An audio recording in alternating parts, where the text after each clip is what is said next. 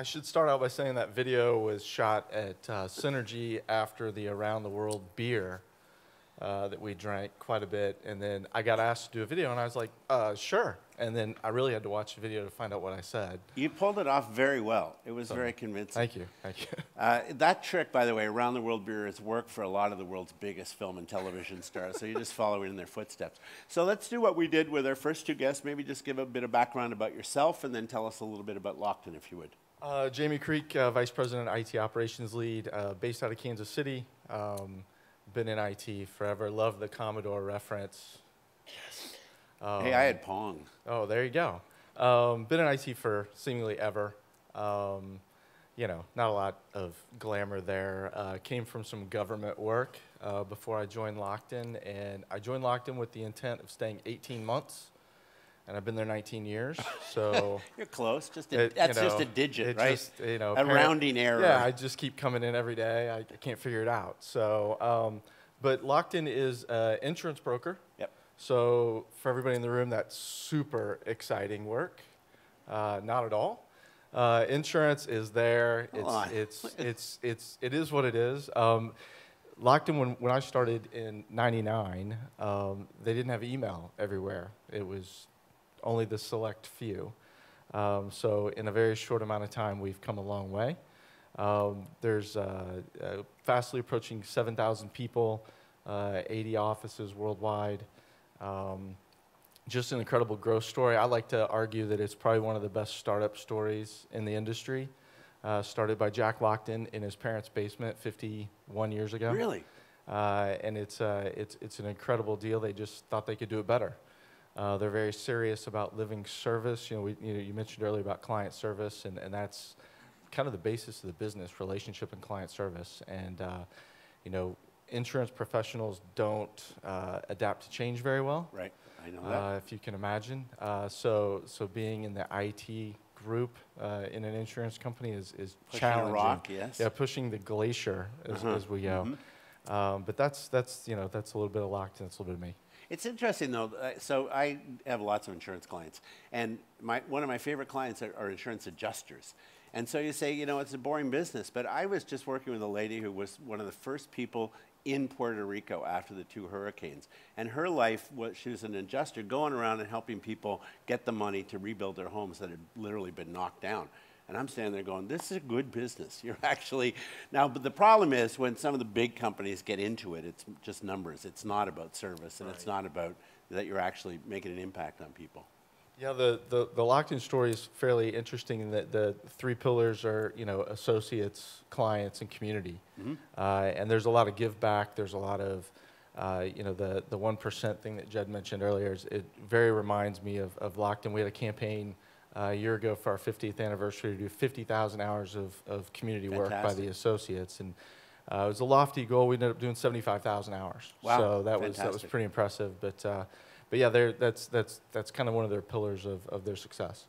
So talk about iGel, if you would. So what led to you meeting iGel and deploying it, and what's the deployment? Everybody's got their horror stories. Mine is pretty unique because I was actually on the ground, which is never a good sign. We were doing a pretty large move, and we were also rolling out VDI at the same time. And our one-time thin client manufacturer kind of led us astray, and model change, and it all kind of fell apart on the ground. So we kind of struggled and powered through it. I was pretty upset with where we were, and it was just like, yeah, we can't continue to roll this out across the U.S. So we kind of pushed pause and said, okay, we got to find a better solution. Choice Solutions, who's a partner and a client of ours, just happened to be hosting a golf tournament, and we're like, hey, you need to talk to Russ. And I'm like, yeah, Russ with who? And he's like, oh, Russ with iGel. I'm like, never heard of him. And just so happened, after we'd had some swing lube and aiming fluid, we struck up a good conversation with Russ, and he promised a few things, and we kind of called him on it and said, you know, that's BS. You know, everybody talks a good game. It can't be that good. And then he came in, and we demoed it and set up a little test bed, and, you know, it was almost instant, and we said, okay, we're in. Cool. Part of the design of what we do in the growth that we've had is what we call Office in a Box. And back in the day, it was, PCs, switches, routers, all this stuff, and we'd get a call on a Monday that we'd have to open an office on a Friday. And it'd take 3 or 4 days. A lot of people would be on the ground, a lot of work. And we knew that model just wasn't repeatable. And so as we got into VDI, as we call it, Cirrus, part of the challenge was we needed to make it so simple that we can just roll in and do it in a few hours. And that's what we've accomplished with iGel and VDI and what we've put together. We start up offices in hours, basically, instead of days. All over the world? All over the world. Wow. Yeah, and it's to the point, we don't have boots on the ground in a lot of these offices. We're a pretty small IT shop, and we heavily rely on people in the field to be our hands and feet. And with the iGel product and UMS and all that really kind of has shaped what we do. Just occurred to me that if we got all the customers here who are all global, Luxottica and Strayer, and said, hey, you should just share the resources to go in, and you get it down to half an hour in office, and you split paying the salary. Split the cost. Yeah, that's a good idea. The fun thing that we have that has really kind of popped up here recently is the cloud services gateway and how we are really kind of adapting to that. The insurance industry is really at a crossroads from a disruption standpoint. This conference name's very apropos in that sense, is that how people are getting insurance to market has totally changed. You don't have to go see an agent anymore. Right. And direct to market is becoming a big deal. Yeah. And so brick and mortar offices are just kind of going away. Yep. And so remote work-life balance, all of that is played into our culture and is becoming a key impact of keeping quality talent. And so the gateway services piece was key to us. Without it, it would,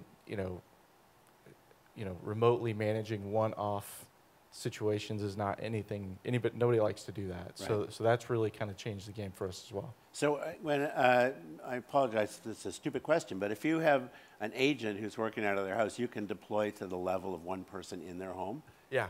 Yeah, we do that. We do that. I hate to say it, we do that probably, a couple times a week sometimes. Wow, amazing. That's great. And so just an interesting thing you brought up, the other side is the business is changing, because one of the things I know is that millennials coming in they don't actually have any interest in meeting my 67-year-old or 70-year-old insurance agent, Phil. They don't want to meet ever a Phil. They just want to go online, get a good price, and move on, right? Yeah, it's the same as the university case earlier. Yeah. Is that we all had books when we went to college. At least I did. We could didn't read use them. too, I didn't use them, but they don't have books. Right. It's kind of the same thing. They want to go online, type in their risk scenario for property casualty insurance and just get a quote and be able to buy it right then and Right. there. So that model is drastically changing. And so how does the iGel deployment help you with that? So with that, the biggest thing for us is putting, is the talented people that are out there don't necessarily want to live in Kansas City or Atlanta or New York or one of the offices we have. They might like Boise, Idaho. Mm-hmm. That might be where they want to stay. It's my dream. Yeah, and it's like, well, we don't have an office there, so it's pretty much ship them a thin client, get them connected. We do voice, we do the whole thing through there, and that allows them to be closer to their clients usually. Mm-hmm. As well as it just creates a better environment for them. They're it's getting the hooks into them to stay, and LOCKTON's really good at that. Where do you see it going? It's a fascinating time. AIG, those kind of players in the carrier world are spending, $1 billion on InsurTech over the next 18 months. There was an article just the other day that they're carving out $100 million on new projects, nothing that's in the works, just new projects that they want to do in regards to insurance. So what kind of projects? So a lot of it is direct to market for property and casualty, renters insurance, things like that. There's huge gaps where you normally would have to go work with a broker. Yeah. It's a slower process. Flood insurance, that type of thing, and they're really starting to go more direct market where you just you put in key pieces of information, comes back with your quote for coverage, Yep. and they move on. And that is a dynamic change in our world. So we have to compete with that. We have to be pretty agile. We have to be everywhere to everybody. And the any device quality, anytime, anywhere, any place, and that's kind of what we've tried to establish with iGel and the back end stuff that we've put in place. Wow. So can I open up to questions? See Sure. if anyone have any questions for Jamie? I have to defer to Oh, Blair. Steve again. We got Steve back here. Always count on Steve for some great question.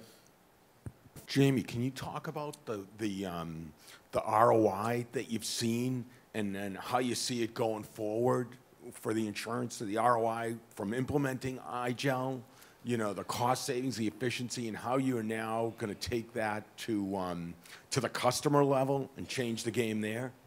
Yeah, so for us, it was, we're very entrepreneurial. Every series, every office has their own P&L, and, putting in servers, things like that adds a lot to the CapEx piece of that. So by pulling everything centralized, we eliminated a lot of servers, a lot of things like that. So by office, we really started pulling a lot of costs back, but we didn't start the project out to be, about saving money. We were trying to do it cost neutral. We were trying to provide the same experience that they had today, just anywhere they wanted to go. That was kind of the rule. But it turns out, our CapEx savings is in, the initial 4-year piece that we had was in the, $7 to $10 million range. And as we move that forward, that allows us to set up an office with, if you think about it, if you're going to join LOCKTON and you're a producer, which is what we call our salespeople, there's a lot of overhead that you've got to cover that first year, 2 years, 3 years. And just by eliminating the overhead of the IT portion of it, really puts them in a better position. It's less of a struggle. If sales guys, they're always, beating down the doors, and, those guys, I couldn't do what they do. But just that savings piece alone of not having the hardware in play. The other piece it's allowed us to do is, kind of change the real estate landscape. You don't necessarily have to be in the epicenter of a city. You can have a 20-person office and not really have, you can have a private workspace or a smaller workspace because half of your workforce is, a remote team. So that's really where we see that cost piece translating into our business side. Oh, Steve. Follow-up question. Hey, Steve, for why Mr. don't you Berg. just come on up and sit at the front He'll be up rather there in a than the minute. back? And then you Do can you know have what's a microphone. interesting? Everybody's talking about this, the Uber model. And I almost see like are you guys kind of moving forward that kind of thing? Could that work, like a part-time agent? And do you see it going that way? Well, we're a bit more on the broker side, so we're not the direct agent per se. But the concept of property and casualty, surety business, things of that nature, really do have that model kind of to it, because if you were in the construction world and had to get a bid bond for a job, that process is still really ancient. It still has to be signed in blue ink. These things haven't changed in forever.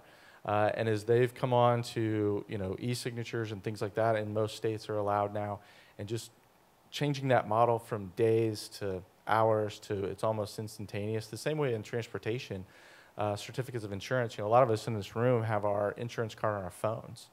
But if you're if you're part of an over-the-road trucking group, those certificates generally are all sent back in bulk, and then they're distributed to the drivers. And now we're moving to all those being electronic. And if you're on the road and you happen to pick up something else, or you're changing loads and now you're going to work for a different group, you can actually get your online cert that way, and you don't have to wait. You can just download it and away you go. So that process is really, really shrinking. It is an amazing industry. Phil, my insurance agent, had to renew something, and he, I got to go through the questionnaire. He said, "I got to come and do this in front of you." Phil, I live at the same address. I still don't smoke. Nothing's changed, but it's the industry's a little slower to change sometimes than the customers. Great. Well, thank you, Jamie, for joining us. That was a great story. Really appreciate it. Thank you so much. Big round of applause.